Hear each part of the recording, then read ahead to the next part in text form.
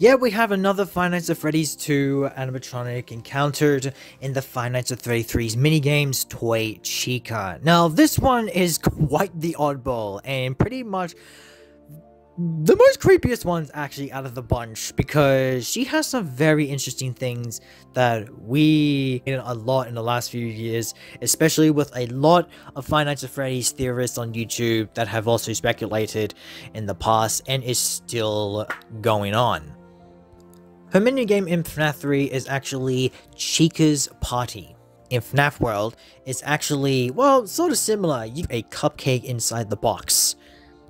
One of the many things about Toy Chica is that, one, she actually always loses her beak, whether that's accidentally or even intentionally. And that's what gives her the most creepy vibes about her most of all, and once she does that, also her eyes go missing as well, and just become nothing but black orbs with white pupils in the middle.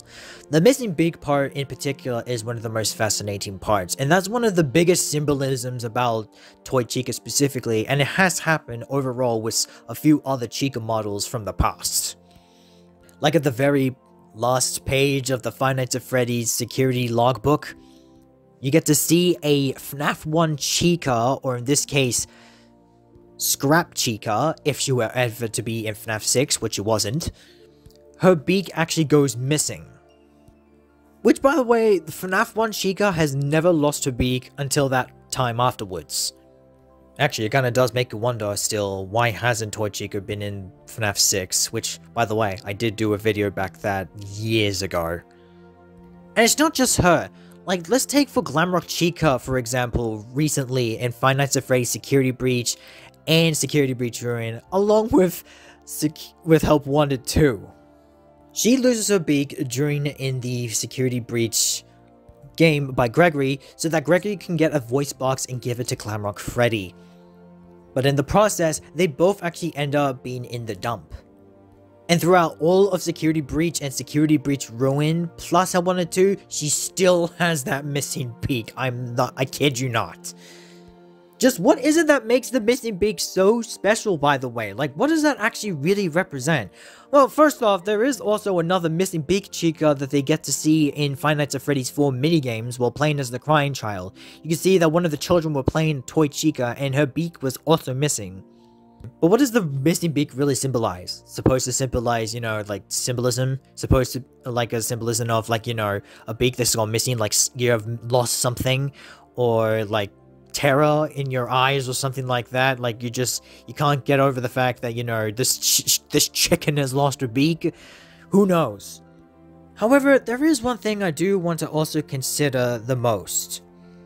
In one of the lines of the Ultimate Custom Night, she actually says this. Where's my beak? Lodged in your forehead, of course. I'm sorry, what? The beak lodged in William Afton's forehead? Why does that kind of sounds very familiar? And this actually kind of got me thinking, was it really Mangle who actually caused the bite of 87? Aside the fact that she's considered to be the main antagonist of FNAF 2. But if you're hearing Toy Chica say that, then does that mean that she was the one who caused the bite of 87 in FNAF 2?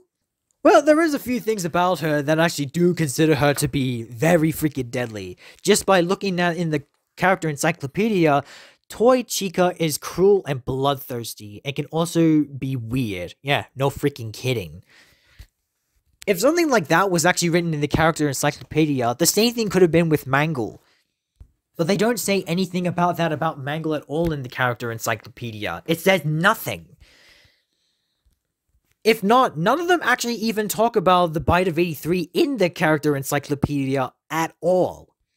Maybe perhaps in one of the security books, but other than that, like, everyone thinks that Mangle was the one. But could Toy Chica actually be the real one who's guilty for doing that? Let me know that one in the comments below. As we move on to the next thing about Toy Chica is that there are a few things about her that we, aside from just her missing beak, but also the archetypes that are based on her. Now, as like for every archetype that we've seen, like some of these animatronics have been known to be, as for Chica, well, Henry's main creation. Maybe not Toy Chica's, perhaps maybe he has done it with William Afton back in the day, but as we all know, it was basically this Chica, the withered Chica of FNAF 2, before she was actually withered, of course. She was actually Henry's original creations. It was built with, you know, the mediocre melodies. But other than that, the only thing about Chica herself is that there is something about, you know, Chica's party world. Now, of course, that was actually going to be Henry's main diner, along with the original Chica and the mediocre melodies. But since when William Afton and Henry actually decided to combine their restaurants together and called Fazbear Entertainment, that's when everything came together with a few slight changes. If you haven't looked at the Ultimate Timeline with MapPad, I suggest you probably check it out, unless if you don't want to, that's fine. At least this part about Chica, or any other Chica, at least I can agree with.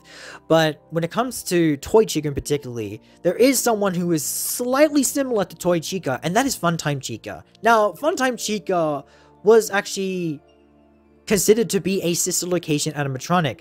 Now, years back, I saw a video by Razbooski along with the other famous YouTube FNAF theorizers, which are Doggo, 8-Bit Ryan, and Bazamalam, talking about some secret files that have actually been going on in the sister location.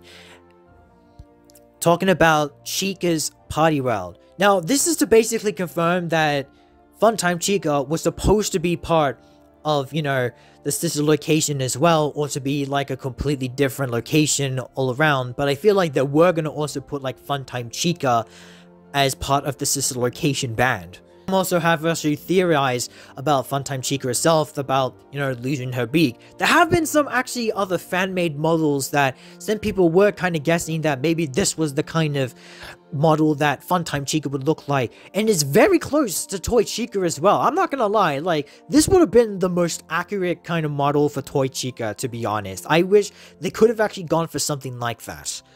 It makes so much sense, but I guess they wanted to make it, you know, kind of somewhat similar to Toy Chica, but just less creepy than it already has been. So I guess that's why they kind of didn't want to have, like, you know, the whole loose beak situation. But speaking about that, the Springlock suit that we're actually in sister location when we're trying to get away from, you know, like the mini Reasoners or like Ballora, or trying to avoid that poisonous gas.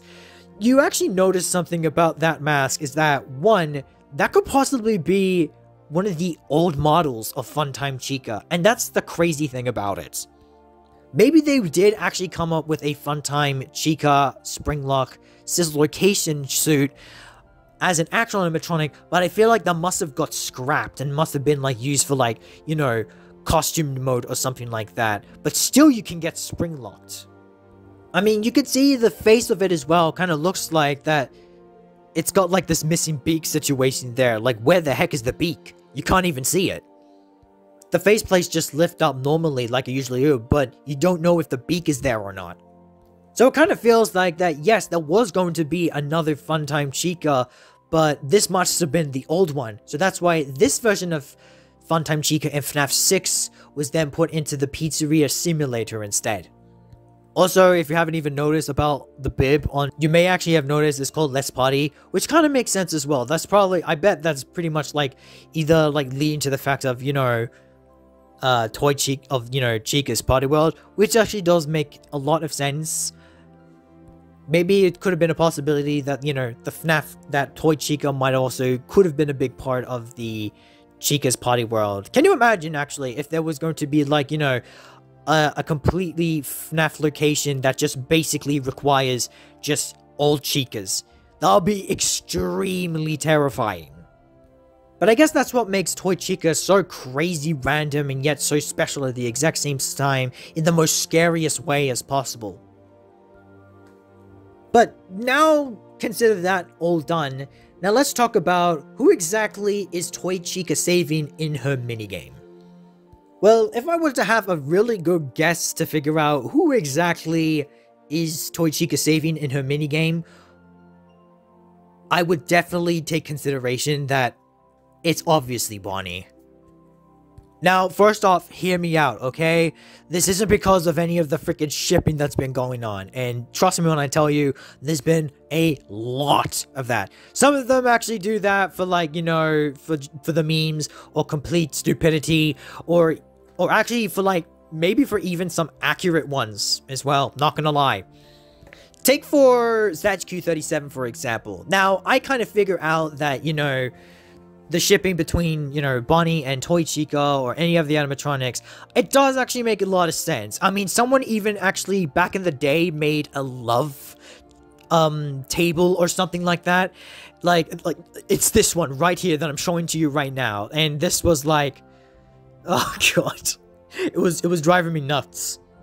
Look, I don't usually do this kind of thing, but if I were to rearrange that at some point, just with these original animatronics and probably perhaps the FNAF 2 animatronics, they would probably go like that, but I guess it makes sense to the reason why that, you know, Toy Chica would definitely save the original Bonnie from FNAF 1. Maybe it could possibly be love or lovely relationships, I don't freaking know, but far out, they're kids in an animatronic suit. So, why on earth? I don't know if even Scott Cawthon has really taken that into consideration. I mean, he's probably I think he's aware of it. I think he's very aware of it, but I don't think he will probably really go that far with taking it into consideration, aside the fact that he actually did some very interesting things in Freddy in Space number 3. If you can remember that. Also, the soul of Bonnie specifically is actually Jeremy. Now, you're probably guys all wondering, it should have actually been Gabriel. Well, you know what? I'll take this one as well, actually, for saying that, you know, Jeremy is actually the soul of Bonnie.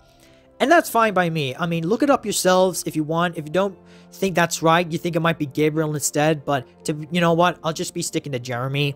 And the amount of times that the name Jeremy has been put, like first off, the Jeremy Night Guard in FNAF 2, the child Jeremy in the original Children's Incident, and also like Jeremy in, you know, FNAF Help Wanted number 1, it's absolutely absurd.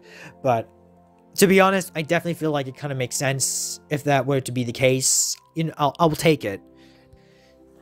Like, Bonnie as Jeremy would make sense, and of course, when it comes to the symbolization of those two being together as like maybe just like a love kind of relationship, I don't usually look into that much, but with the amount of things that's been going on, it doesn't matter how crazy it is. But you know what, I will probably take that one. But it makes sense though, if accurately enough that Bonnie is being saved by Toy Chica. That wouldn't surprise me. Plus, it will make a lot of sense to me as well. So, yeah, I guess that's it for that one. So, what do you guys think? Let me know in the comments below. Do you really think that Toy Chica is actually saving Bonnie in this situation? And do you actually think that Bonnie is actually, you know, if Jeremy is actually the soul of Bonnie, or Gabriel could be the soul of Bonnie? You let me know in the comments, and what do you know, and let me know your other thoughts about, specifically about, you know, Toy Chica's missing beaks and all the other missing beaks from other Chica archetypes, and also about the whole situation with Chica's Party World, because those things were interesting back in the day, and it still is to this very day. So thank you guys so much for watching. Please like, subscribe if you haven't already, and we will see you in the next theory. I feel like the next theory that I'm going to talk about will be the best one, and it's actually my favorite.